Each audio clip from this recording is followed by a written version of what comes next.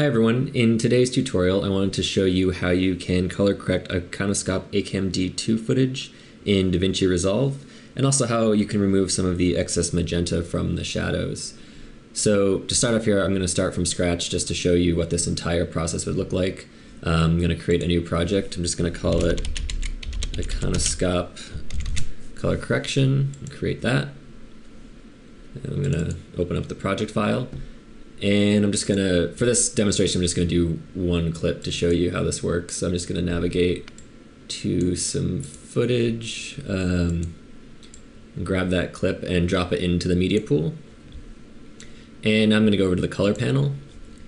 And you'll notice here in the color panel that there's quite a bit of magenta in the shadows. And you can see here this bar, there's sort of a black border around the frame, and then there's this magenta sort of shadow stripe here. This right here is a reference for black from the Ikonoskop footage. So this should actually be sort of in line with this black border out here. This is a reference to show you what your shadows should look like. So obviously here, these shadows have too much magenta.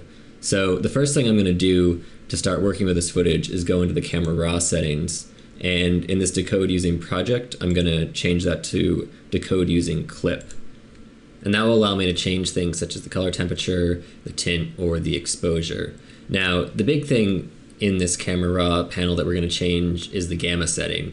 And by default, it comes in at 709. But for a number of reasons, I actually think the correct gamma to be using for the Ikonoskop camera is linear. And you're going to see a pretty dramatic change when I switch this over. So switch that to linear, and you'll see right away the footage starts looking quite a bit better. And I'm just going to switch that back so you can see the difference again.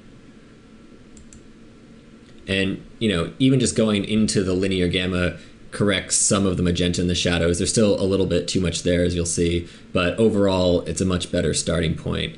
So now that we've corrected the gamma, we're going to go back into the color wheels, and now I'm going to start resolving some of that extra magenta in the shadows. And to do that, I'm going to go into the log color wheels. And here you'll see I have a color wheel for shadow, midtone, highlight, and offset. So with the shadow color wheel, I'm going to use that to just bring down the level of magenta in the shadows. And once I've done that, you'll notice still that the color stripe here, the shadows are a little bit too bright. So I'm just going to take this slider and bring the shadows down. And you can see that right away that sort of makes the footage appear a lot more correct and make it much easier to work with. Now, one thing you can do with DaVinci Resolve, which is pretty great, is if you are just doing a quick color correction for a daily, or you're just trying to make a quick proxy, up here in this color menu, there's actually an option for auto color, which is Alt-A on the PC.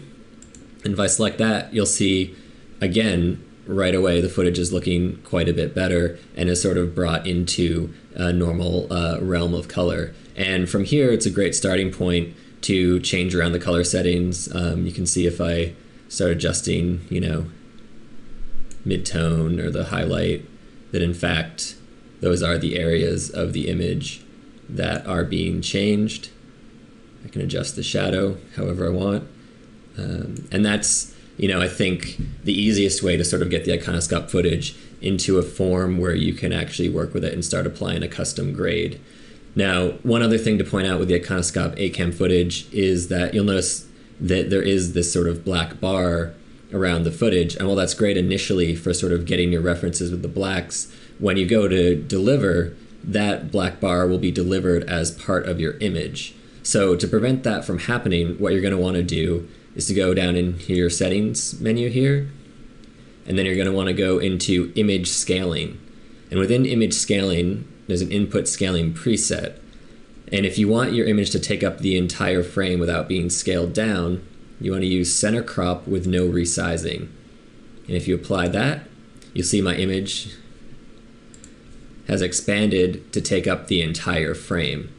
Now, the reason this happens is because if we go back here into the media panel and I select this media, you'll notice that the actual resolution of the footage coming in from the A-Cam is 2048 by 1092, which is actually larger than 1920 by 1080 because it does have those reference bars on the side. So in order to sort of crop those off in DaVinci Resolve, the way to go about that again is to go into the settings, image scaling, and set it to center crop. Now, if you want to get those references back, it's very easy. Just switch it back to scale entire image to fit, apply that, and you'll see it scales down, and then you can see, your side reference bars once again.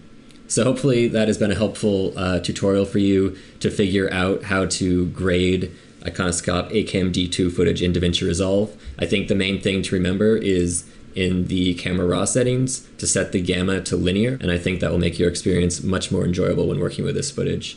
Thanks so much.